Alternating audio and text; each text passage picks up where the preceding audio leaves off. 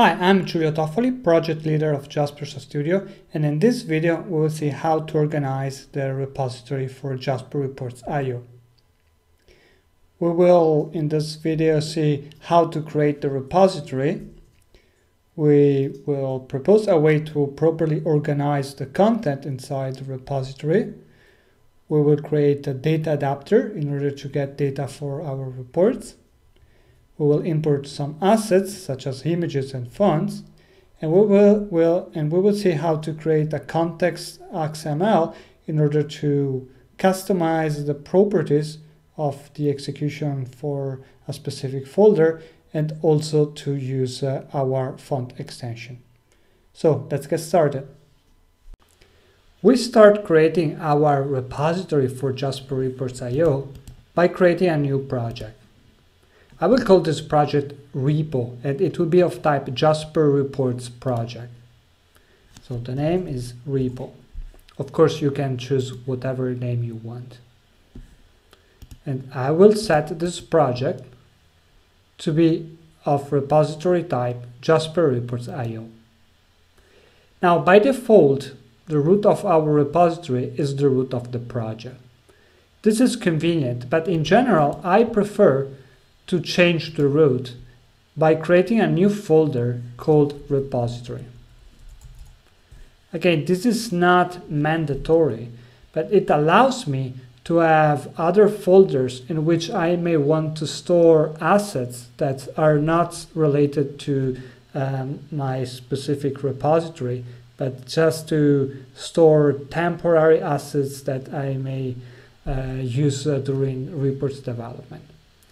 Since I created a different repository root, I need to inform Jaspersoft Studio about this change. So I will go to Properties, Jaspersoft Studio, JasperReports IO, and I add this folder repository to the list of roots that makes up my repository.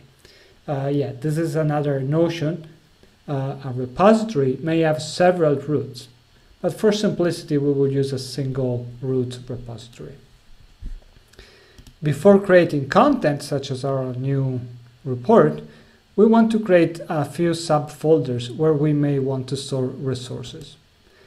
Now, the first folder that we will create is called Data Adapters, and this is the folder where we will store our data adapters. Now, I don't want to be too much specific now, but a data adapter is what allows our reports to get the data. We will create a data adapter in a few minutes. Let's continue by creating other folders for our assets. We may want to create a images folder. Also, we may want to create a fonts folder where we will add our fonts extensions, and finally we will create a new folder to store our reports called reports. Okay, so let's start by creating a very simple report inside our reports folder. We will use a blank report, so the name could be something like test. After all, this is just a test to check that everything works. I can see here in the corner that I'm inside the JasperReports IO environment. So let's add some content to our report just to again check that everything works as expected. And now we will preview the report. Now, when we preview the report without saying anything, there will be no data provided to the report. And in fact, what I expect here is an error that I'm not getting any page. Here is the report is empty. So in order to create a report without data, I need to inform JasperReports that I want to print all the sections of my report when there is no data. In that case, I will print just the title section, summary, the page header and footer, and so on, but not the bands, the sections that are usually printed when I have data. Okay, so my environment works. Let's continue by adding some data to our report. So the first step is to create a data adapter. Now, for people using Jaspersoft Studio, it's used to see the data adapters inside the Repository Explorer. But this data adapters does not work directly with the JasperReports IO. In fact, when I preview my report here, I don't have any data adapter to choose from. And this because my repository currently does not contain any data adapter. So in order to add a data adapter to our repository, we will start by exporting one of our data adapters in Jaspersoft Studio as a file. And we will add this file to our repository.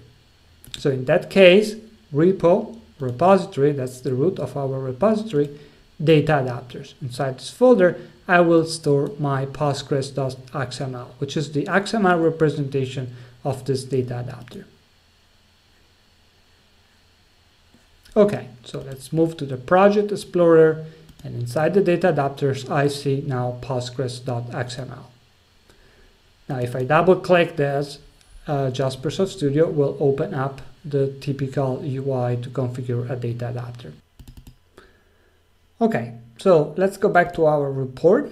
Let's go in design mode. And at this point, we can use a query. Here in the list of available data adapters, we see Postgres. So let's select star from orders.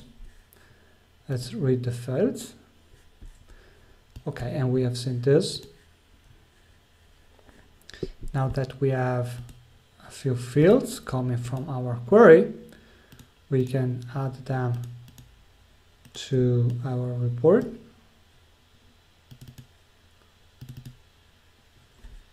And we can try to run that.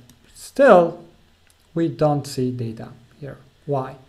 Because we still have to specify how to connect this data adapters to this report. Yes, we use this dialog to specify which data adapter we want to use to get the fields from the query, but still we did not have said to Jaspersoft to JasperReports IO, hey, this report at runtime should use that particular data adapters.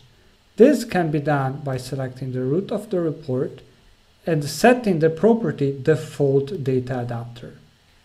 So in some way, this is just like telling which data source should be used to run a particular report. Now, when I select the data adapter with this widget, which is the open resource dialog of Jaspersoft Studio, the path that is provided by Studio also includes the root of my project. So here you see this double, this point here. But since our root since our repository root does not include the folder repository, but it starts by data adapters Postgres XML, I will remove this 2 point here. So the correct path inside the repository of our data adapter is just /data adapters /Postgres XML. Okay, let's try to run this report another time again, and we see that now we have all our data in the report. Let's proceed by adding some extra resources to our report. The next resource we want to import is an image. So here I have a few images that we may want to use in our report. So the first step is to import them into the repository. So let's import this image here inside the folder images. I want to copy the file inside my project. we can also rename this. So let's rename analytics, very simple. Okay. And now we drag this image inside our report. Just like the path of the data adapter, also when we import images in this way, we need to fix the path that is created for us, which includes also the folder repository. Since the root is the repository folder, we may just want to have /images/analytics.png. And here as the image properly found by the Jaspersoft Studio designer. We previewed this report and now we should see our image appearing, and here we go. Okay, let's do something a little bit more advanced now. We want to use a custom font for our report. So in order to add a font, we need to create a font extension. To create a font extension, we use the utilities provided by Jaspersoft Studio by going to Preferences and Fonts. Here we are, Jaspersoft Studio Fonts. Here we can add a font from either a path or from a URL, which is very convenient when you're getting the file, for example, from a website. So here I have a website of free fonts, or maybe not totally free, but in that case we just trying to use them for as example. So I right click this and I copy my link address for the zip that contains all the fonts for this, all the archive for this fonts. So let's add from URL. I will paste this and finish. Now Jaspersoft Studio will download the zip file and will import all the fonts that are contained. Okay, the one I want is actually Velocity Demo. So I select Velocity Demo and I export this. We can click Apply and then export this as a font extension. Now here I am inside my workspace. I have some extra projects here, but here we are. So I will go to Repo, Repository, Fonts, and here I will save my jar. Why a jar? A jar is an extension for JasperReports. So when we create the extension, Jaspersoft Studio will create a jar file. And here I can just say my font.jar. Okay, let's save this, apply and close. Now, in order for this jar to work, we need to configure our repository to extend the class path that is available for the execution to include our font, actually this extension. So to do that, we will create our first context XML. We can do that by creating new, other, and in the Jaspersoft Studio section, we see here JasperReports IO report execution context. We specify the folder in which we want to create this context XML. In that case, we will use the root of the repository, which is the repository folder. Now you can see Jaspersoft Studio created for us a jrinf folder, and inside this folder there is a context XML, which is what I'm going to edit by using this UI. So in the class path, I want to add my font jar, and in this case the path is correct. Okay, we have configured this repository to use this font, actually this font extension. So we can now change the font of our text field. And of course, once done the first time, I can use my font extension for all the repository.